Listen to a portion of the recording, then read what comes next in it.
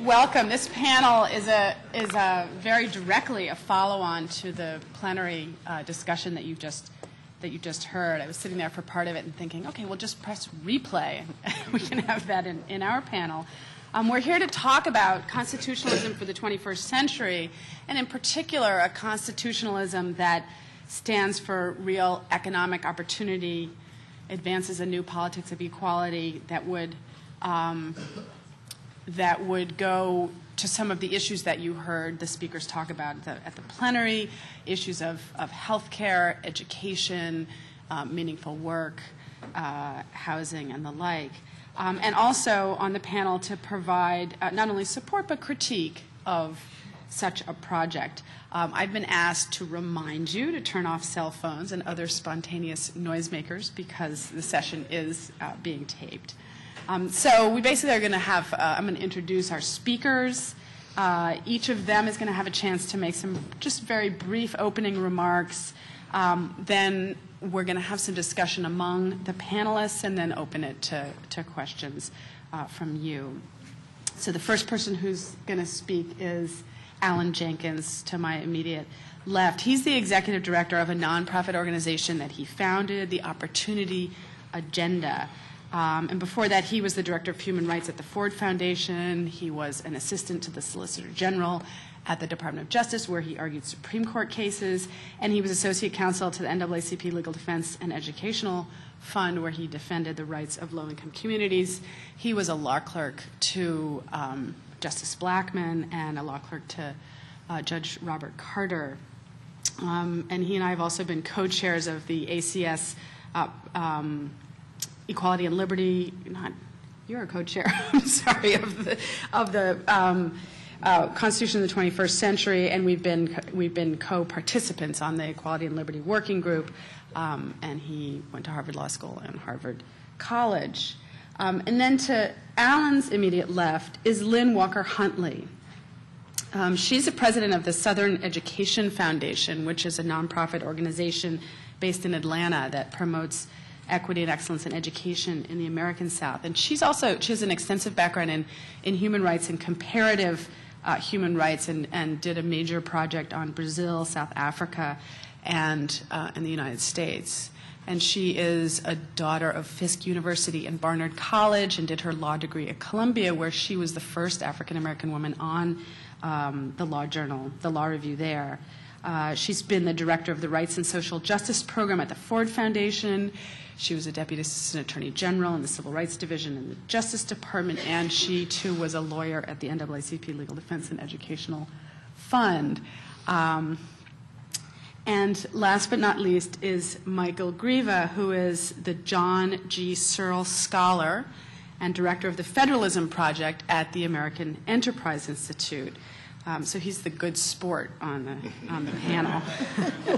We'll see. He's also a member of the board of directors of the Competitive Enterprise Institute, and his research interests include federalism, constitutional law, environmental policy, internet regulation. He's also been a classroom professor at Boston College and at his alma mater, Cornell, where he got his master's and his PhD, I believe, in government. And he's a native of Germany and did his undergraduate work in Hamburg, West Germany. He was one of the founders and was for, I think, 11 years director of the Center for Individual Rights, which is a public interest law firm here in Washington, D.C., that's worked on a lot of precedent-setting cases, including United States versus Morrison, which was the case that invalidated in part the Violence Against Women Act on federalism grounds, and Rosenberger versus Rectors of the University of Virginia, which established that student religious publications have First Amendment rights to funding on equal terms with non-religious student publications. So Michael and I have in common that we both sued Virginia about their higher ed because I worked on the VMI case. And we also have in common that we both did sex discrimination federalism cases because I was lead counsel in Nevada versus Hibbs, albeit on the other side. So let me just give you a little bit of background about the panel.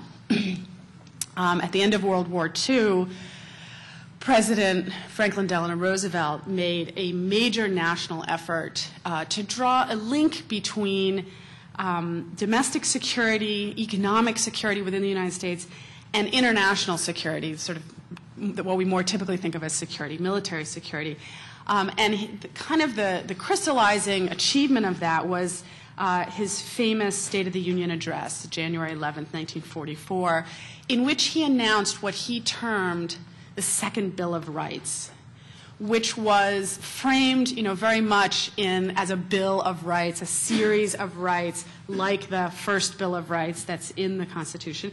And this Second Bill of Rights included guarantees of work, of adequate housing and income, of medical care and education, among other guarantees. And these were promises that were designed to sort of extend and develop the New Deal programs, and also, very frankly, designed to help counter the attractions of communism. Many of the great legislative achievements of the past 60 years, 70 years, stem from Roosevelt's Second Bill of Rights. We have, in part as a result of his legacy, the wildly popular programs like Social Security, Medicare, Medicaid, and public education dating from before then, but the support for that is really grounded in and leavened by the Second Bill of Rights. There was a lot of discussion in the plenary about judicial and juriscentric visions of the Constitution and extrajudicial or more broad-based ideas of constitutionalism. And this is very much a theme for FDR in his Second Bill of Rights. Now, originally for this panel, Cass Sunstein was scheduled to be here and be kind of an anchor to it. In 2004, Cass Sunstein published this book, The Second Bill of Rights, FDR's Unfinished Revolution and Why We Need It More Than Ever, which is a whole book about this speech and about this theme. And he's unable to be here, so he has one of the things that ACS did in order to sort of compensate and respond to that was we're going to have a blog post set up after this session, which is going to summarize a little bit of the themes from today and if he chooses, give Sunstein a chance to log in on some of the stuff that we're going to talk about today. Okay, so we have a tradition in the United States of social and economic rights, but it's not very well understood, and its connection to the Constitution is not very well understood. And part of this panel is to sort of give you a chance to hear from people who are engaged in supportive and critical analysis of this tradition, to invite ACS members to do more to study and build on this project. And I have to say, I think the message of FDR and of the Second Bill of Rights seems even more timely now than when Sunstein wrote his book in 2004. We have vast majorities of Americans who are dissatisfied with economic conditions in the United States. We see a housing crisis, a clamor for universal health care, hunger for better education, dissatisfaction with the No Child Left Behind framework, sense of really acute need to position our workers to do more to compete in a global economy. And we're also, I think, in a period of building momentum for some basic changes in the coming years. These are exciting times. My substantive part of the panel is just very briefly to give you a little bit of a taste of some of the foreign and comparative bases for this. But I think I am not going to do that right now, but I'm going to get right to my panelists and interject those other, that other content when it is appropriate. So I'd like to turn to Alan and give him a chance to talk about his work. Great. Thanks very much, Nina, and good afternoon. We're going to try again. Good afternoon. All right. I just want to make sure you're out there. I want to start actually with an apology, because I'm going to begin by reading briefly from a cluster of legal and political texts. And I won't be one of those panelists who reads his presentation for my full 7 minutes, but I think it's important in this case to begin with some of the language that's relevant. So first, one sentence from each of 3 different legal texts from 3 different decades, all relating to economic rights, and particularly the right to health. So first, The protection and promotion of the health of the inhabitants of the state are matters of public concern, and provision therefore shall be made by the state and by such of its subdivisions, and by such means as the legislature shall from time to time determine. That's from Article 17 of the New York State Constitution, which was adopted at the Constitutional Convention of 1938 in the depths of the Depression. Second, everyone has the right to a standard of living adequate for the health and well-being of himself and of his family, including food, clothing, housing, medical care, and necessary social services, and the right to security in the event of unemployment, sickness, disability, widowhood, and old age. And so that, some of you will recognize, is from Article 25 of the Universal Declaration of Human Rights, which the U.S. helped to craft and to promote in 1948, led by Eleanor Roosevelt, who was the head of the U.S. delegation. And third, the General Assembly finds that equal enjoyment of the highest attainable standard of health is a human right and a priority of the state. And that's from the Health Equity Commissions Act, passed by the Connecticut legislature, signed this week by the governor of Connecticut. This was June of 2008. If you'll indulge me, just two more quotes, this time from two different U.S. presidents, separated by more than half a century. And the first many of you will recognize. We've come to a clear realization of the fact that true individual freedom cannot exist without economic security and independence. Necessitous men are not free men. People who are hungry and out of a job are the stuff of which dictatorships are made. In our day, these economic truths have become accepted as self-evident. We have accepted, so to speak, a second Bill of Rights, under which a new basis of security and prosperity can be established for all, regardless of station, race, or creed. Among these are the right to adequate medical care and the opportunity to achieve and enjoy good health. And that, of course, is from the Economic Bill of Rights, Franklin Delano Roosevelt's 1944 State of the Union address. Finally, the mission of the United Nations requires liberating people from hunger and disease. Article 25 of the Universal Declaration states, everyone has the right to a standard of living adequate for the health and well-being of himself and of his family, including food and clothing and housing and medical care. Around the world, the United Nations is carrying out noble efforts to live up to these words. Now, that's from President George W. Bush's 2000 speech to the UN General Assembly. And so what to make of all this? And perhaps just as important, what do Americans think? What does our country think about this notion of economic rights? And so my organization, the Opportunity Agenda, wanted to explore that question. And so we commissioned a major national poll and a set of focus groups on the American public's views about human rights in the United States. And it produced some results that, at least to me, as somebody who has kind of lived both in the domestic civil rights world and in the international human rights world, were surprising. So we found, for example, that 89% of Americans believe that access to health care should be considered a human right. 72% of Americans agreed strongly with that proposition.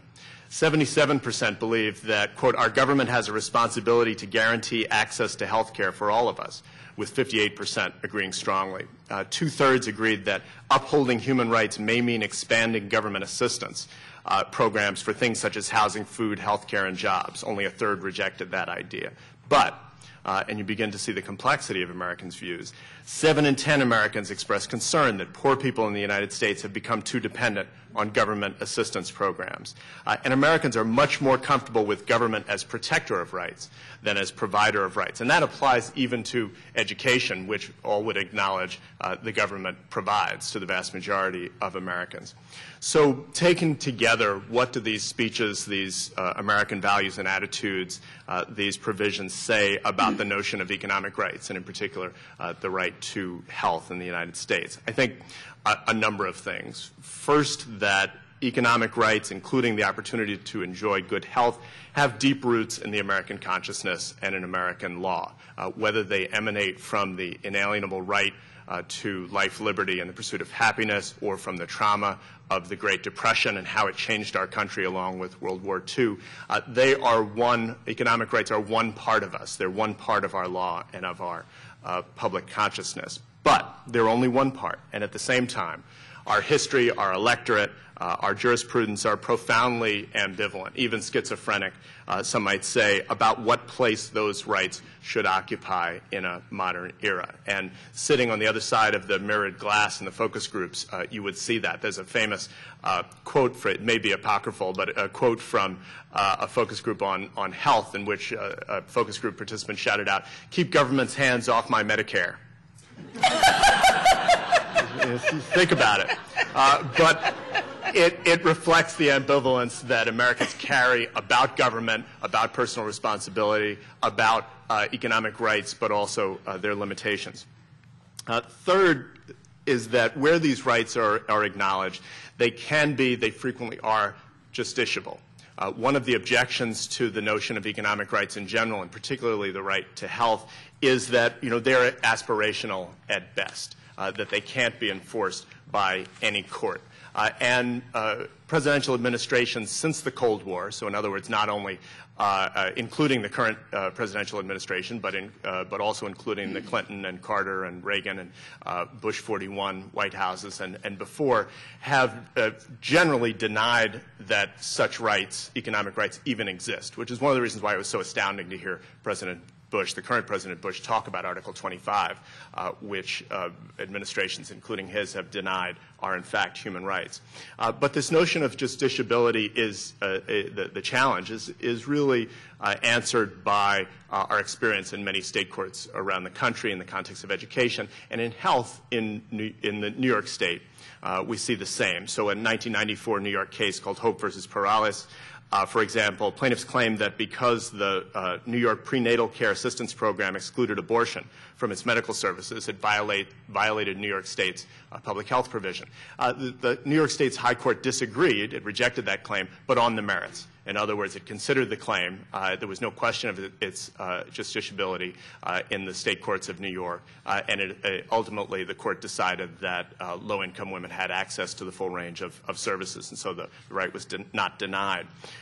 Many of you are also familiar with the right to health cases in South Africa on the obligation of the government to provide antiretroviral drugs to pregnant, low-income, HIV-positive women, for example, and where the court has required the government to provide a plan for the provision of services. And so this raises an important notion that, first of all, that the right to health is not the right to be healthy or to live a long and healthy life, which of course would not be justiciable or even achievable.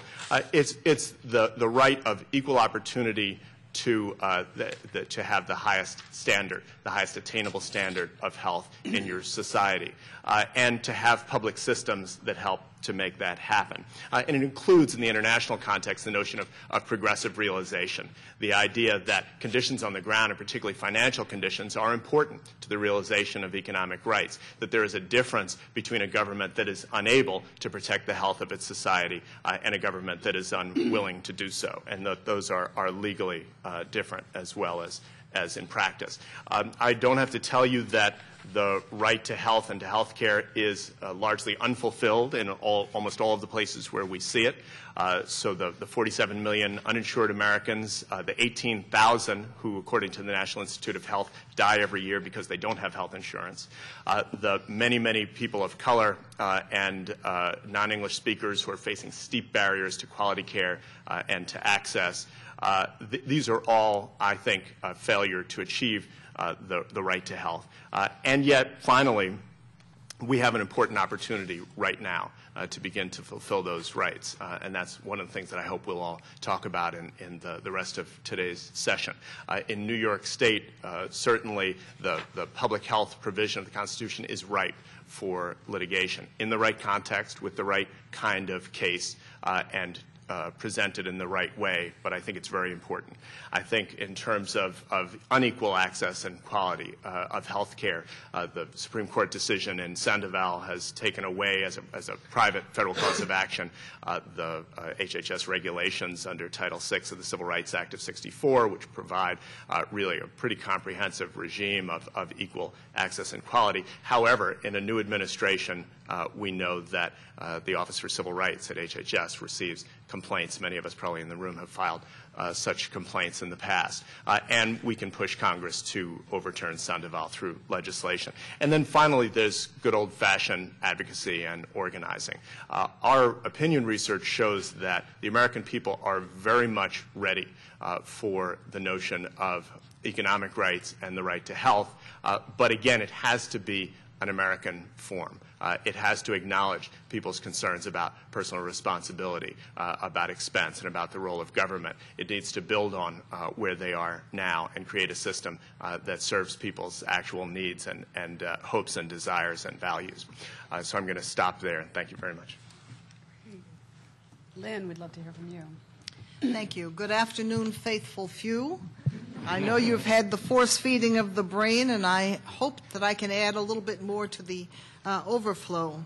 I come from Atlanta, and we work on education issues in the American South, where 40% of all of the poor people in the United States reside, where a majority of the African American population lives, and where a rapidly expanding third of the Latino population is in residence. So we come from a part of the country which has deep, concentrated poverty that has been entrenched almost since the end of the Civil War, small pockets of economic progress fueled by in-migration of talented people notwithstanding. In 2003, the Honorable Jesse Jackson, member of Congress, introduced before the House of Representatives Resolution 29, which provided in pertinent part, Section 1, all citizens of the United States shall enjoy the right to a public education of equal high quality. Section 2, the Congress shall have the power to implement this article by appropriate legislation.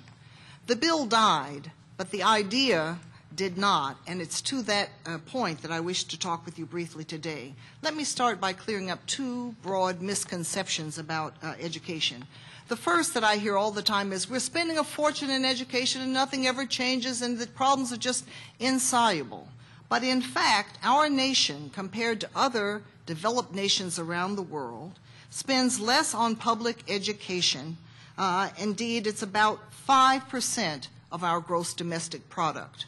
So I ask you, given the importance of education, think about yourselves. You wouldn't be in this room if you had not been the beneficiary of a quality education. How important is education, and how much of our combined resources should we be spending on it?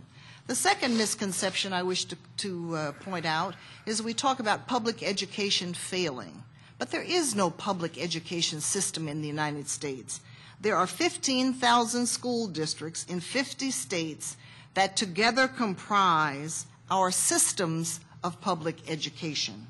These states and school districts provide, as we all know, most of the funding for public education.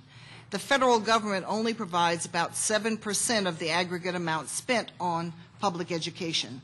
So the inquiry in which the Southern Education Foundation has been involved since 2003 is to examine, given the tremendous problems in public education, most salient in the South, what might be wrought were there some form of education amendment to the United States Constitution.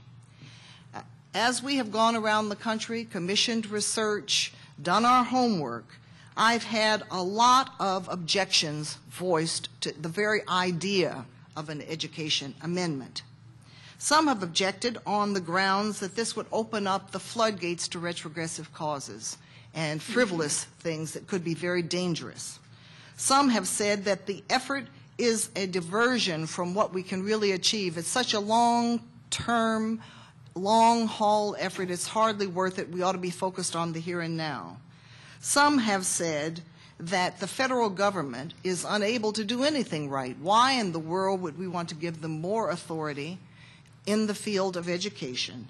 And some have simply asserted that if you were to have some form of federal education amendment, the cure would be worse than the problem you're trying to solve. I take all of these concerns very seriously. As a lawyer, albeit a lapsed lawyer, I understand how important it is to have a strong Constitution and what is at stake. But I point out to all of us that this is increasingly a very diverse nation we have. And public education, quality public education, plays an important role in shaping national values, core identity, and harmonizing differences between and among groups. And I think that's very important. And so I don't just shy away reflexively from the idea of doing something about education at the federal level. Likewise, at a time when we all know how important education is to economic competitiveness in the global environment, when we all understand the importance of education as a spur to economic development and improved quality of life and the engine of our economy, as we all think about the importance of education in civic participation and informed political participation, I find myself asking the question, why shouldn't the United States Constitution acknowledge the fundamental national interest in education in some way? Don't we want, as a nation, to have a permanent touchstone for national priority setting that assures that education, investment in the talents and capacities of our people, is treated as a first-order social good deserving of adequate resources and attention by all people? Don't we want that? Second, I keep remembering, perhaps it's my location in the nation, the pernicious history of states' rights in a variety of areas, not the least of which is education. Left to their own devices, there is a sad history of state governments and local governments failing to protect and provide quality education for vulnerable or groups perceived to be different. Moreover, I don't see any evidence that local and state governments can or will make the investments in education of low-income people that the national interest demands. As I want to say to colleagues, state legislators, local people have three options if they're in political office. They can reallocate money from rich to poor. They don't want to do that. They can raise taxes. They don't want to do that. So what do? They invariably say you can fix the problem without resources. Well, one of the reasons why the South has such inadequate education, and one of the reasons why there's such poor quality education in a variety of low-income school districts, is because of the way we finance education. If there are rich and poor school districts, it stands to reason that you're going to have poorly resourced as well as well-resourced schools with the predictable variance in outcomes. I'm the last person, since I work in education every day, to say that money is the sole solution to the problems of education. But on the other hand, it's clear to me, otherwise Harvard wouldn't need such a big endowment, that money is often the condition precedent to having quality education. Is my time up? No, I'm just okay. listening. I mean, it may be. My time may be up, almost. Today, the litigative and judicial framework for assessing education adequacy is largely a function of state constitutions. We're all familiar with the fact that there have been over 40 such local state constitutionally based cases challenging the inadequacy of education in predominantly low-income and often rural school districts around the country.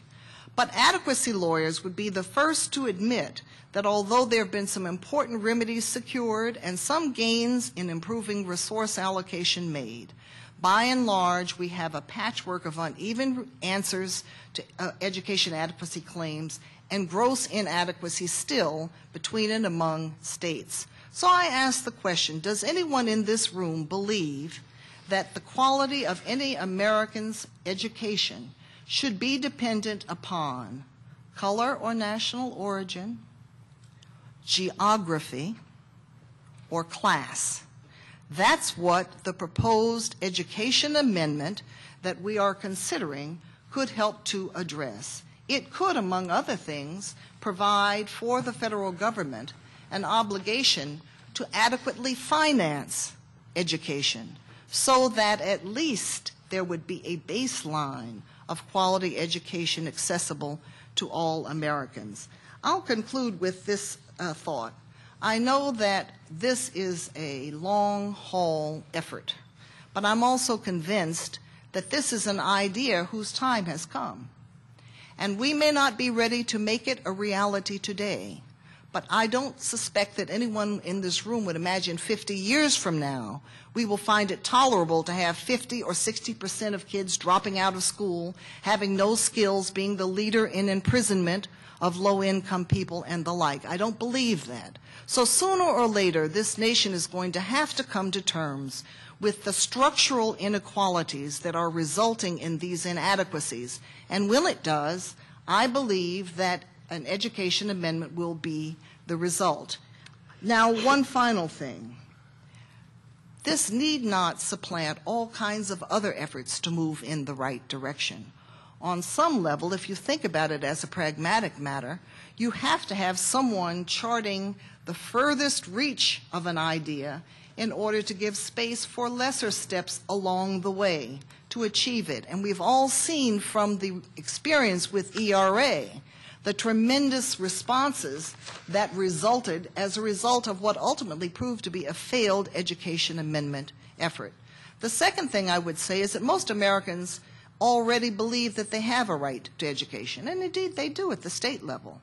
They don't understand that they have no federal right to education. I think if we woke people up and they knew that where you live is a very strong predictor of what quality education you are going to receive, and that these children of color who are often pointed to as somehow they're being to blame for poor educational results, when in fact we never report on the inadequate resources that have been put into their education, I think that you would have a hue and cry very supportive of this amendment.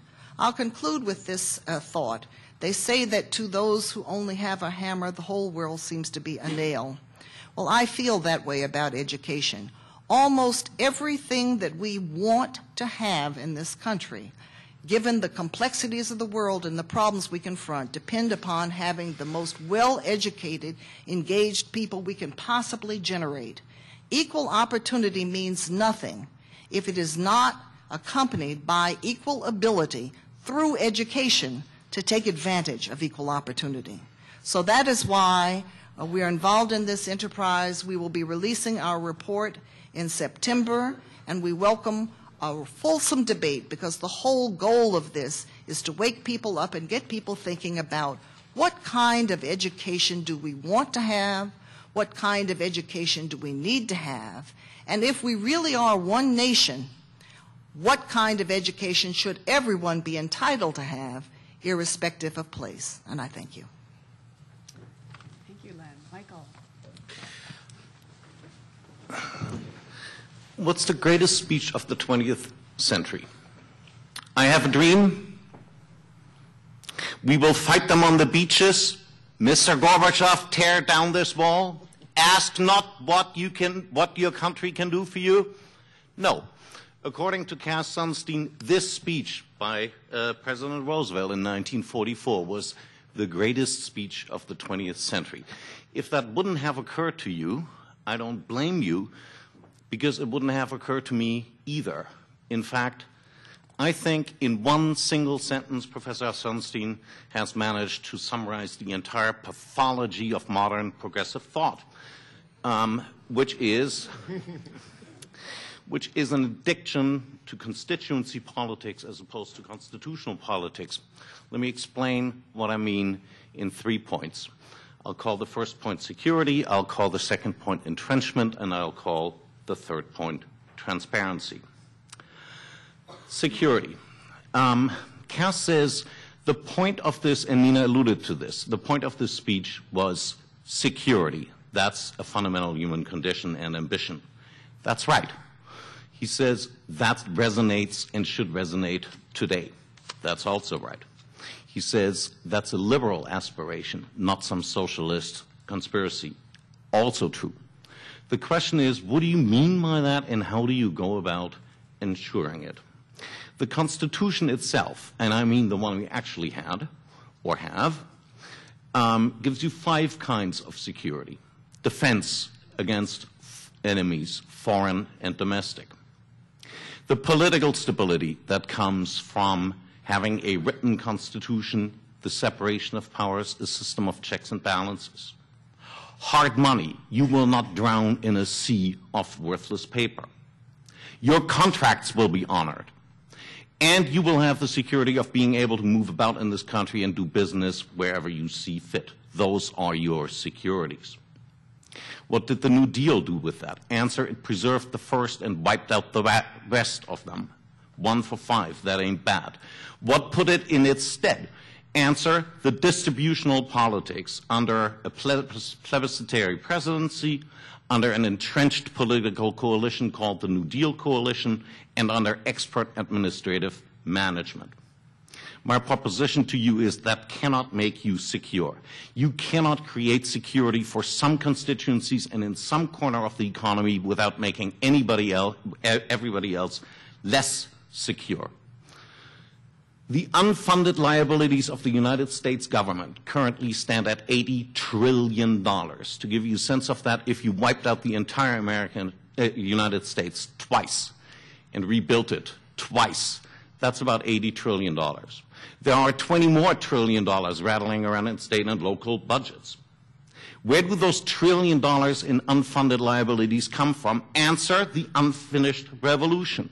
Professor Sunstein's and President Roosevelt's constitutional commitments, that's where the liabilities come from. I sincerely hope that the younger people in this audience are committed to the unfinished revolution, because whether you get to finish it or not, you will get to pay for it. And the answer, or the question is, do you want more of the same, now more than ever? Now, of course, Professor Sunstein sees that argument coming. And so he says, well, no, that's not what I mean. We have to be, with respect to the means, we have to be flexible, we have to be pragmatic, we have to be mindful of resource constraints. So, for example, he opposes the minimum wage, to his great credit, at least in this book. But I think that's a deeply conflicted proposition, and let me tell you why I think that, and that's my entrenchment point. Entrenchment of entitlements is the point of this program. Once you subscribe to that, you can say goodbye to flexibility and you can say goodbye to resource constraints. There are two reasons. The first is simple path dependency. As Cass Sunstein remarks, we are already awash in very rigid entitlements that cannot be changed. That's how we know that they are commitments. So how does this program help? The deeper reason has to do with the nature of these rights or entitlements or aspirations or whatever you want to call them, commitments in the first place. Traditional rights are sort of keep out signs. This is my property. This I own. You keep out. The government, please keep out. That can't be right of these economic rights. That can't be the case because it's always a claim on somebody else's resources. So what is it actually that you get to own when you get these rights? And I think what you get to own is a piece of the policy-making apparatus. This is oriented towards constituencies and, in particular, organized constituencies. Look at the second Bill of Rights itself. It says, it goes down the New Deal coalition and says, what do we have to have for each of our constituencies? So, industrial workers, they get their labor unions and a right to work. The farmers, they get the subsidies. We have to pick up the petite bourgeoisie someplace along the way, so they get the Robinson-Patman Act. We have to pick up the farmers, as I already said. We have to pick up the public sector unions. That's what education does. And so on and on. Conversely, what's curiously missing in this entire Bill of Rights? Answer the question that would agitate America for 2 consecutive generations, namely civil rights. And the reason why that's missing here is President Roosevelt couldn't mention it because that would have broken the Democratic coalition in the South, because the caste system there was the basis of the Democratic Party in the South. This is from top to bottom oriented towards organized constituencies. And that means this program is going to lock them in, and these constituencies aren't given to flexibility and pragmatism. That isn't their job. Their job is to say, this is ours and now give us more. And that is not a solution to our political problems. That is our problem. My final point, transparency. Cass says these don't have to be real rights, although they're formulated like that. They have to be just constitutional commitments. They may be justiciable and enforceable, but they may not be. What does that mean? What are we actually talking about here? Well, there are two answers so far as I can tell in the book, and they're as follows. The first is, don't worry about it. Make the commitment first. We'll let you know later what it's about. In other words, it reads like an opinion by Justice Kennedy. And the second answer Cass gives is, and this is an actual paradigm or model that he proposes, and that is South Africa, which Alan mentioned. We, the court, will not tell you what exactly you have to do. We just say you, the legislature, have to come up with a coherent program. A coherent program in the United States of America, our entire institutional system is designed not to have a coherent program and very nearly to be incapable of it. What if the legislatures don't come up with these programs? The usual answer in the United States is they end up in some district court under the supervision of some special master, and the interest groups in that process are among themselves. How would you know whether that system succeeded or failed? Who would you blame when it fails? If you don't mind an international comparison of my own. It's not only us who don't want to be governed like that. Even the Europeans don't want to be governed like that. Europe is awash in social rights and commitments. It has two courts that enforce them. If those aren't enough, it has the national courts. And despite that, every time the Europeans get a chance to vote on this stuff, they say no. Not because they oppose the rights, they like them, but because they have no idea what they're getting into. The Lord God smiles on the Irish, and this weekend he has a reason to be proud of them.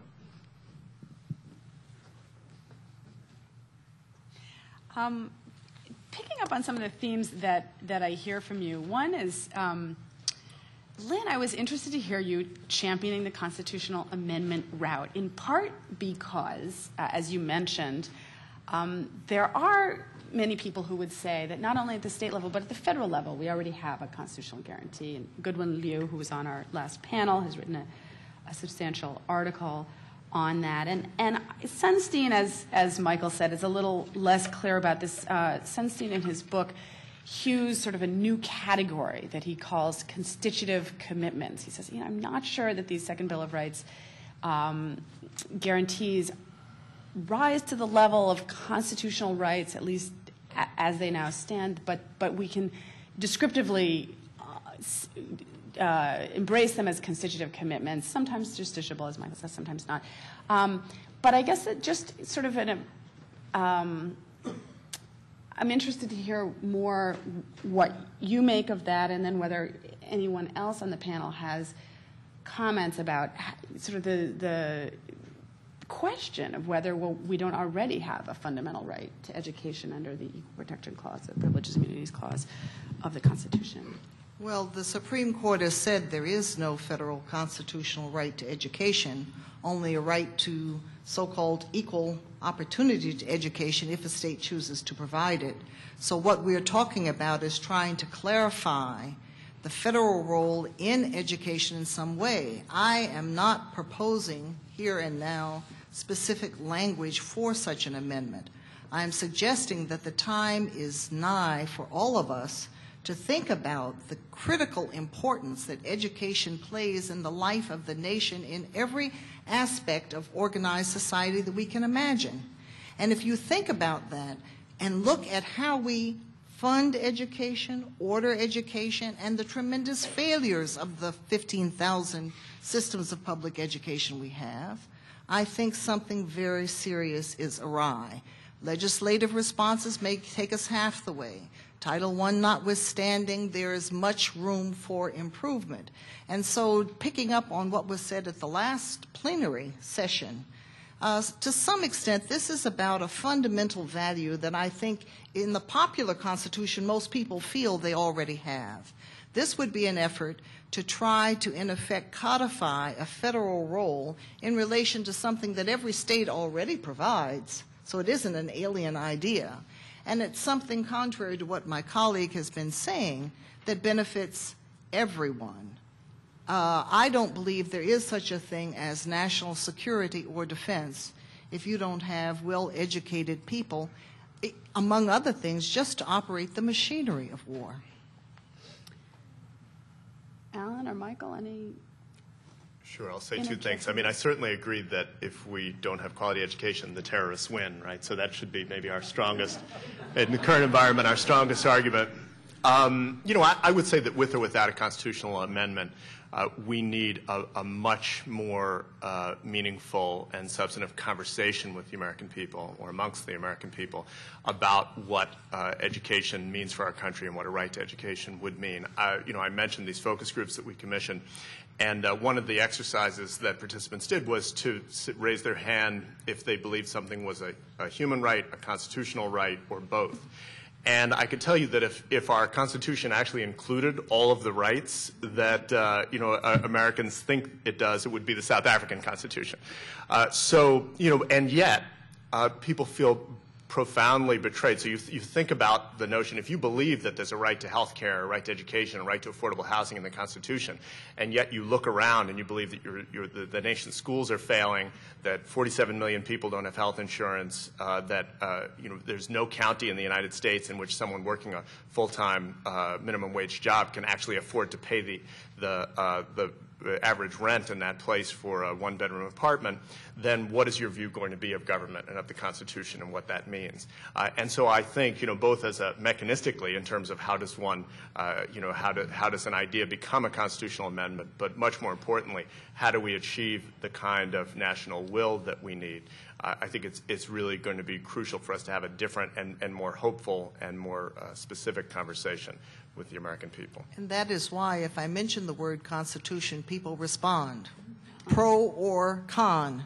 But it opens up space for a different kind of conversation about, among other things, fundamental resource inequality. One small example.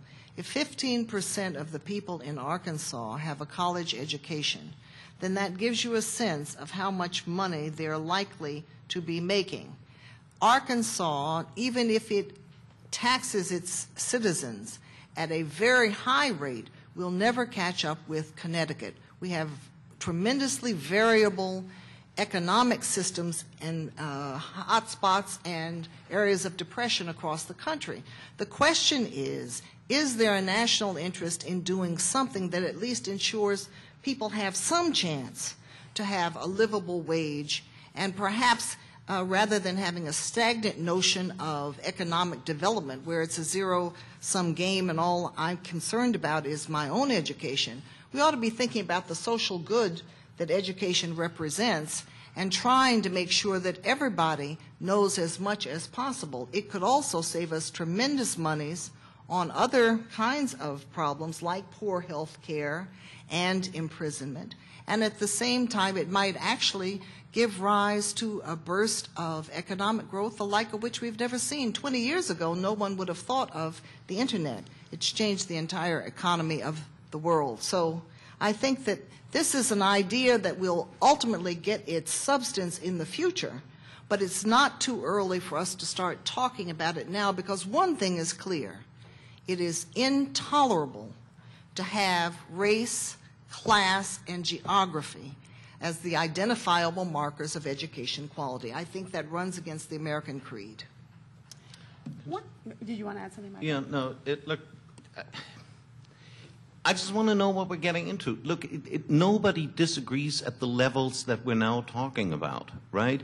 I'm in favor of quality education for everybody. Wonderful. I'm in favor of health care for everybody. The question is, and the political, it's not true that the will isn't there. If 90% of if something in America polls at 90%, I assure you the politicians are paying attention. The question is, what are you going to do about it? Now, the one thing I've heard is, we want more money. Yeah, okay, fine. At that level, so that's a reasonable debate that one can have, which I'd be perfectly willing to have. Except I don't see why you have to go near a constitutional amendment to have that debate. If conversely you say, no, I really want to have this debate at the level of a constitutional amendment, and a constitutional commitment in some sense, whether it's a nudge or a right or whatever you want to call it. I want to know the details. Are we seriously proposing that the Supreme Court will in the future, under an amendment like that, play the role that state Supreme Courts play in these school equalization suits in the states? Are we seriously proposing that they hold the United States Congress in contempt? Are we seriously proposing that the Supreme Court sit around and say, you have to appropriate more money and here's how you have to run the system? I want to know the details. I want to know what I'm getting into. I don't want to buy a pig in a poke.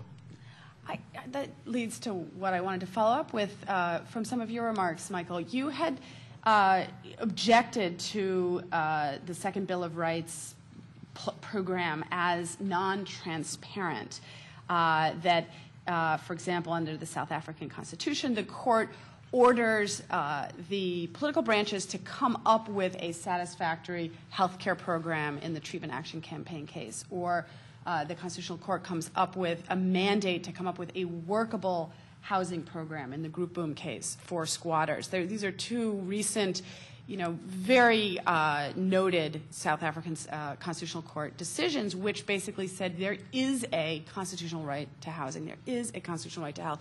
And one of the things that was most remarked, at least among scholars, about those decisions as a positive is sort of the flip side of what Michael's critiquing, which is that they respected the different institutional capacities of the courts versus the political branches by saying, we know that what you've done does not provide a program reasonably calculated to provide housing, or a program reasonably calculated to provide HIV treatment for mothers and infants.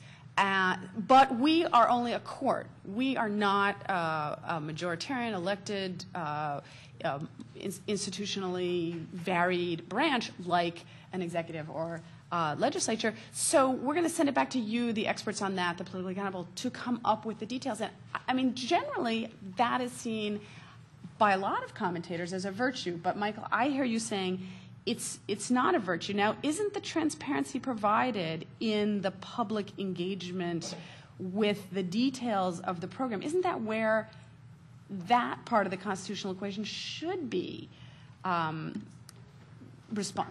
with, provided? Several answers. The first answer is no, it's not transparent. Suppose what the legislature then does on remand, or whatever you want to call it, turns into a mess. Whose fault was that? The court will say, we just told them to do something coherent. The fact that they then did something incoherent is hardly our fault. And the legislature will say, we wouldn't have done this in the first place had these bozos on the court not told us to do so. Now, who are you going to blame for this? The second reason is that if the constituencies that demanded this in the first place and went to court in the first place aren't satisfied with what the legislature did, they will go back to the court. And then the court will say, do it again, do it better. How many go-arounds do you want to have? The power to tell when the system has broken down is eventually the power to run the system. That is how districts, prison systems, et cetera, in the United States, entire social service agencies ended up in the hands of federal district courts and special masters in the first place, because they, for the best of reasons, they sometimes proved recalcitrant, sometimes it was to their advantage to lock themselves into those arrangements, into that kind of oversight. At the end of the day, there's no transparency left. I wanted to react to that if I could a bit, Michael. I think so. On the one hand, I think I agree, although I haven't finished Cass's book. In fact, I haven't finished a book since 1999 when my first daughter was born. But if, so I'm reacting more to your description, right, of Cass's book. But, I'm uncomfortable with the notion of constitutional commitments, at least when it comes to jurisprudence, right? Although I think in terms of kind of legislative commands, I'm more comfortable. But it's not clear to me in terms of your critique how it differs in this realm, how the circumstances differ in this realm from the things that you would acknowledge are appropriately rights, whether it's the right to contract or to keep property, due process perhaps. I think you probably agree that due process is a legitimate right. And yet you have that same circumstance where, when we see it in the context of the military tribunals, where government will try to produce a solution, they'll get sued, they'll go back to the court. The court will have to consider whether they've met the right. The same would be true with, the takings clause and the like. It seems for me, to return to the notion of a Bill of Rights, which I think is where we started. What does a Bill of Rights mean? Now, one can think of it as constituency-based entitlements, but I think what rights mean is that they are the things that are fundamental to human dignity and freedom, in which there's consensus amongst, be it the framers or other decision makers, as to what those essential items are. And/or number two, that they are the non-negotiable national priorities, the things that we know our nation must have to be the nation that it can be and should be to survive, to achieve the blessings of liberty, the general welfare, and the like, the things that the framers of our Constitution told us were important. And so it seems to me that they're not kind of infinitely, they're neither inherently constituency-based, nor are they inherently fuzzy. But I am interested in, and perhaps there's a second level to your argument that I'm not catching, but why are the economic rights different in this respect from the rights that you would acknowledge do exist or are legitimate? That's for you, Michael. Yeah. Okay. Sorry. I'm just following orders. I totally agree, Alan, in this respect. I was on the verge of using the military commission's example myself. And for understandable reasons, I didn't want to get into it unnecessarily. But that's exactly what I'm afraid of, right? There, on the first go-around, look, Congress, the president can't do this on his own. Let's have Congress sort this out. Then they didn't sort it out correctly. Now again, what you're now looking at is the very real prospect that the detainee treatment will be sorted out by, some assembly or collection of federal district judges. That is really a horrifying prospect, and everybody understands that. Look, don't get me wrong, this is not a defense of the administration, which in this case and in many, many other cases has a lot to answer for. It is just a way of saying, here you have arrived at a result that nobody wanted and nobody can be happy with. Now, it's bad enough if that happens once or in a few isolated contexts or with respect to 350 detainees.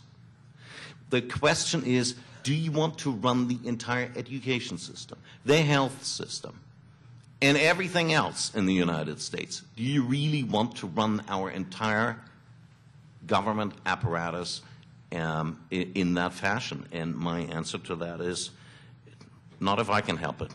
This is the variation on the theme that I hear all the time about how the cure would be worse than the problem.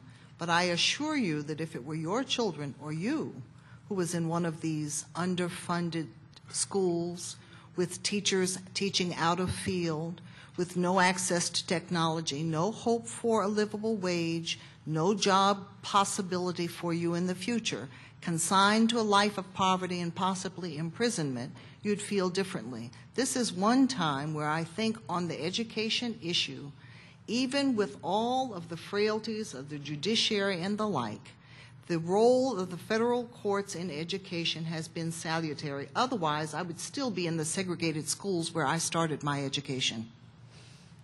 I just want to segue into Q&A by putting a question both to the panel but also to the audience, which I think is really at the heart of this topic. And it touches on Alan's point about justiciability. It touches on Lynn's point about how fundamental certain interests in our society are. It touches on Michael's point about transparency and accountability. when we talk about the Second Bill of Rights, we're talking about a slightly different vision of constitutional rights from the kind of classic, we go to the Supreme Court and the Supreme Court tells us and case is over formula. We're talking about a idea that's also, frankly, different from what the average layperson on the street thinks of as constitutional rights. They still, I think, have that, go up to the court will solve it idea about constitutional rights. This is a tweak of that, a change of that. And then, so the question maybe for all of us is, what do we gain by doing the effort that the plenary called for and that we're calling for, some of us at least on this panel, of broadening our conception of rights to include more institutional actors, to include more public engagement, to include a more dynamic process between the legislature and the court? What do we gain from thinking about these things in terms of rights as opposed to just working for good political programs on all these basic issues of health care, of education, of housing? Bill Taylor. Here's a microphone behind you. My name is Bill Taylor, and I'm a lawyer who works a bit on education matters. I find myself very frustrated. I've gone through two conferences now, the D.C. Circuit Conference and this conference. I'm not sure we're getting at the central issues. You started this discussion, Nina, by saying, with an observation that No Child Left Behind was the wrong paradigm or an insufficient paradigm. You didn't explain that, and I'm not asking you to explain it now. But the fact is that this law that is in effect now started as the Improving America's School Act proposed by the Clinton administration. And the central finding of that act was that all children could learn, and all perhaps except the most cognitively impaired could learn at very high levels. And if that was the case, the act went on to say that schools had an obligation to teach them, so that the federal aid to education scheme should commit the school systems that receive the money to improving education for children. That was the bill that was passed in 1994. In the No Child Left Behind Act, in some ways, that's about 85% of the No Child Left Behind Act, but it adds that every child, a school can't excuse its performance by doing a good job for advantaged students. It has to provide progress for children of color, for limited English proficient students, for students with language needs, and for poor children.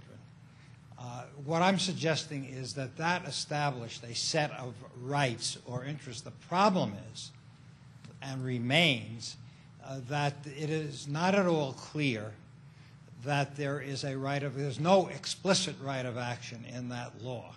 If there were, I think we would be seeing more, we are seeing some progress, and I think we would be seeing more progress than we are, Alan. I mean, we want to work on Sandoval, but we also want a right of action in education as well. And the fact of the matter is that it is not being provided, and is not being provided largely because of the opposition of the teachers' unions, which object to the notion that schools ought to be held accountable, schools and school officials ought to be held accountable for the progress of the students. So in some ways, the conversation here is conflating rights and interests.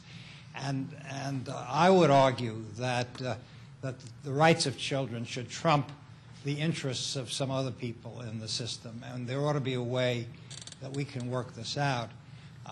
I also look at the resource question and realize that with the problems in the home mortgage market, and subprimes and the rest, we're going to see a decline in the property tax base, which forms the base for funding education at a local level throughout the country, and we're likely to see a lot less revenue over the next few years. Meanwhile, the demands on federal revenue to deal with health care are big, big problems. It seems to me we have to approach these problems on the ground and see where we can make a real change. And that's what I'm posing to you with some specifics.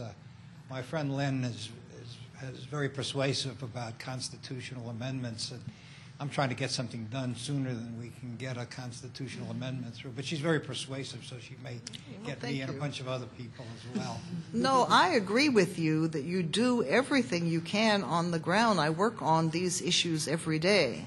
But what I'm proposing is a permanent reference in the Constitution to the federal obligations so that we decide where shall the federal resources go. Education is not always trumped. I'm old enough to remember when we wanted to abolish even the Department of Education. Legislation comes and goes. It could be watered down, it can be beefed up, it could be underfunded.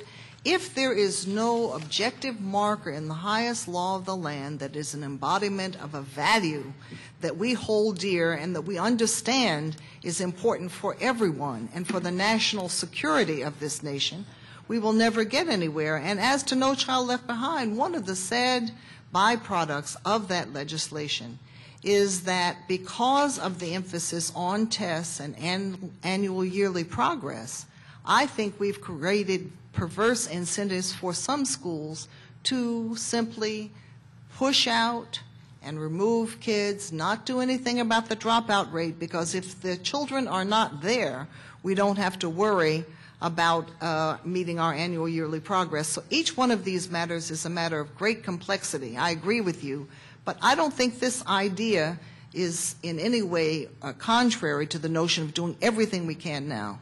I saw several hands up over there. Okay, Sarah, I'll get you after. I like that we're... Just hold it up closer to your mouth. Okay.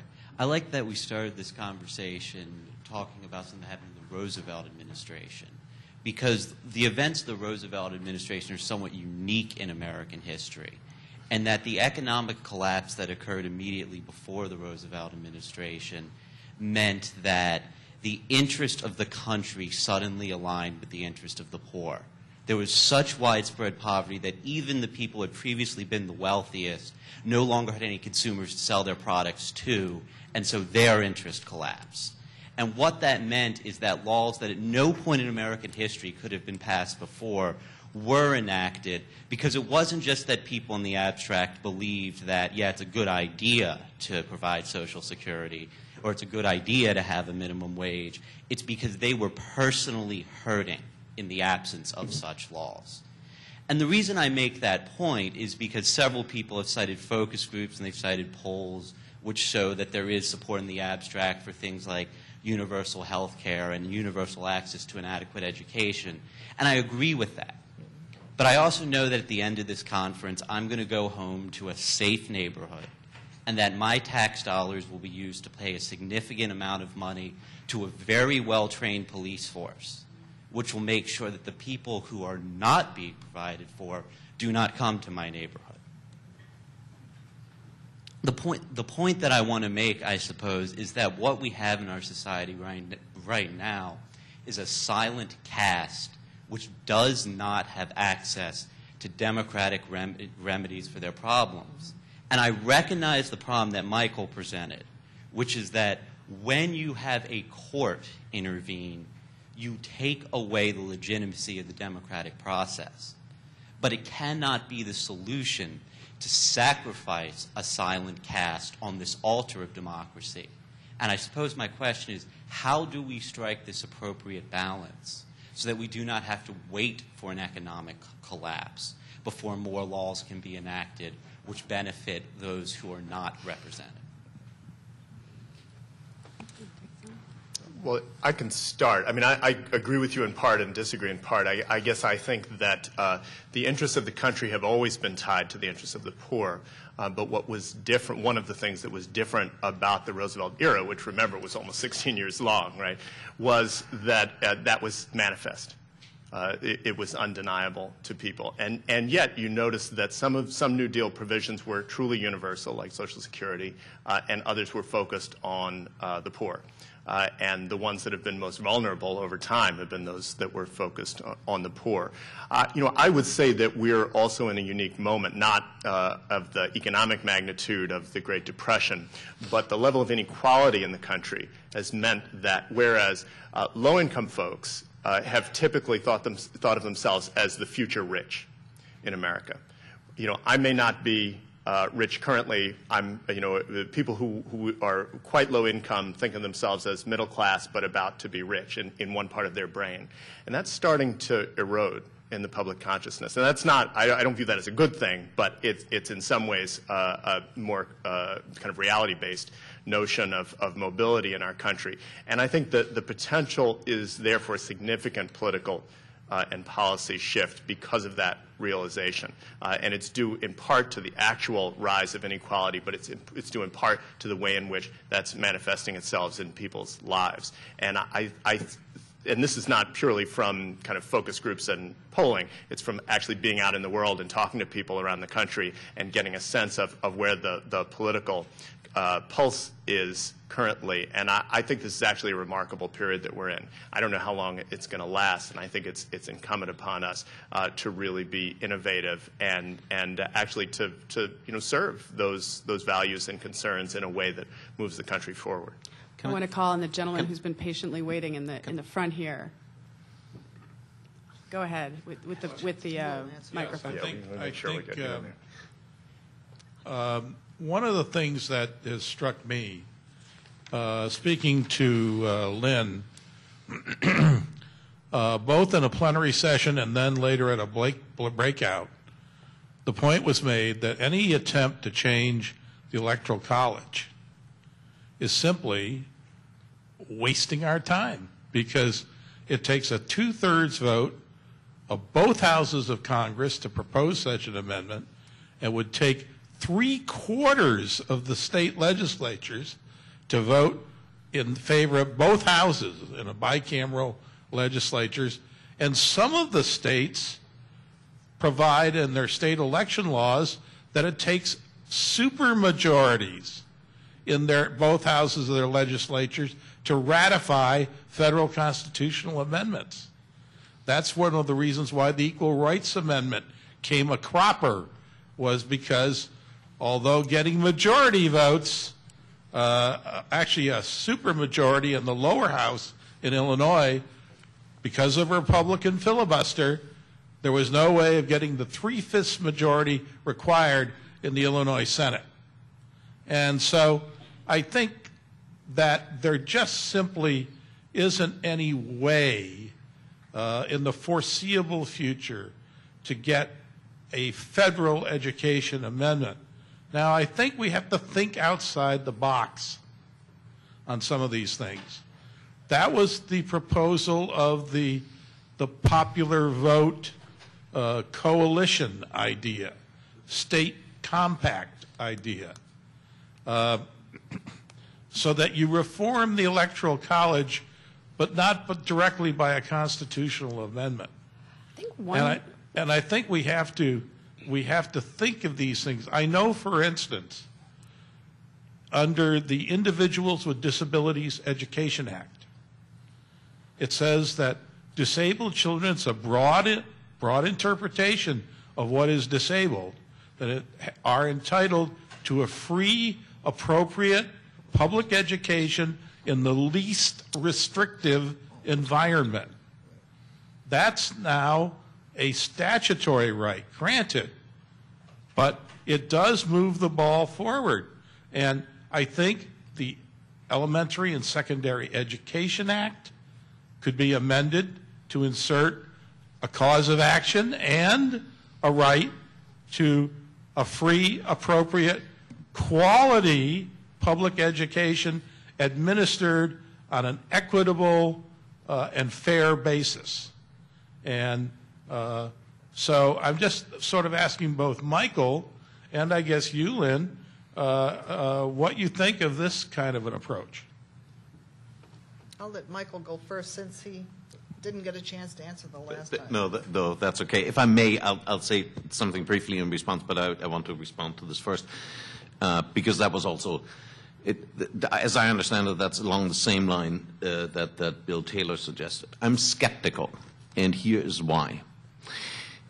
What's the one almost unambiguous social policy success that the United States has had over the past 15 years? Answer: the 1995 welfare reform. People can disagree about the extent to which that was successful, the extent to which prosperity had something to do with it, or the welfare reforms themselves, but it's been an unambiguous success.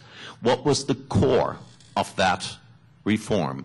Answer: there is no individual entitlement under this statute for anybody. And the reason why that had to be written into the Act in big, bold letters is that the welfare rights advocates would otherwise have litigated the entire statute into the ground. It's precisely that lack of an individual entitlement that gave state governments the flexibility and the means to reconfigure their welfare systems, so far as we know, so far as I understand it, to considerable effect as these things go. I want to say one quick thing in response to you. Like, my answer, and this is totally my advice to you guys is be of good cheer. Look, American politics moves in cycles, right? Because the system is so fragmented, intentionally, there are long periods where nothing happens, where it's just a game of inches. And I don't care whether you get the courts into it or not, it'll always be a game of inches because nothing moves, right? Courts cannot remove the fundamental reasons why it is a game of inches. Every once in a while, though, every few decades, there are these periods of feverish activity, and there are lots of explanations why that might be so. The New Deal was one of them. The Great Society in the early 60s, that was another period, right? And in those situations, all the institutional veto points become opportunity points. And we may be nearing another phase like that. For example, it's the first time in my recollection, which isn't that long, but at least, 3 decades, where all three of the major presidential contenders, now two, were basically economic populists, right? The pharmaceutical companies, those are the bad guys, and that's the Republican candidate for the presidency, please. What that means for activist groups, and I'm just saying that for somebody who works the other side of the street on the same things, the way we think on the conservative side and libertarian side on these things, you expect too much of American politics if you think, the time always has to be right for something big. You have to get used to the fact for decades nothing happens, right? But what you can do during those times is put ideas on the shelf. And when the time comes and all the veto points become opportunity points, that's when you want to be ready and say, here, this is the idea. And you can do all sorts of things in the meantime. I mean, build consensus, try to figure out what really works, learn from other countries, learn from states, because in these interim periods, American politics, for all its weaknesses, for all of its inertia, offers lots of room for experimentation, private, and local, and in all sorts of other ways. So there are things to do in the meantime, but one has to get away, I think, from the idea that, no, we have this idea, the time is now. I wanted to say just a few words about the present moment. I happen to think that the very structure of the global economy is shifting in very dramatic ways. And those of us who wish to live or can live, have the privilege of living in safe and clean communities because we have education and have a decent standard of living, need to wake up before it is too late.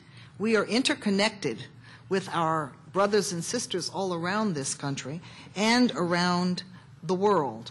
And in particular, with the growth in wealth and income inequality in this country, it's 40 years since we had the great urban riots. But this country is not exempt from having even civil disorder in its own midst. We need to be thinking hard now about what we can do to ensure that everybody, diverse as we are, believes in the fundamental fairness of our system of governance and has some sense of being a stakeholder and capacity to have a decent quality of life and not be deprived of the means. And so I look to people like us who have these opportunities and advantages to understand the problems that are coming. When I studied Brazil, South Africa, and the United States, numerosity of poor people does not mean that you're going to have an equal society. We can have a society with 20% of the people and masses of poor people, but the American dream will have been betrayed, and I'm appealing to our better nature and our belief in fairness when I try to make this case for some significant federal commitment to help all Americans have a decent education. As to the gentleman's point, sir, you and I are very much on the same page. I will support anything at this point that I think has a reasonable prospect of improving the quality of education for our children. This is a crisis. For those of you who have not looked, for example, at the film Corridor of Shame, you owe it to yourself to see it, to see what conditions we're asking children to go to school and have a love of learning in. I assure you that when you go to a school which says you are inferior, we devalue you, we don't think you are important, you come away not as the kind of American citizen we'd like to see, not a person who has some reasonable prospect for a good future, but the very kind of person that too many of us fear. So this is in everybody's interest, economically, socially, politically, and I want it in the Constitution because when the next president decides to start on one of these big war misadventures, I want people to be able to stand up and say, wait a minute, if you spend trillions of dollars a week in that country, how are you going to make sure that public education is not adversely affected? I want to have that kind of trade-off. Without it, we will always see the children shortchanged to everyone's collective detriment in the future. Thank you. I just want to, we're out of time, unfortunately. I want to urge everyone to join us at 7 o'clock for the dinner banquet, which is honoring Judge Patricia Wald. And I want to thank my speakers, Michael, Lynn, and Alan, and all of you for attending today. Lynn, thank you so much.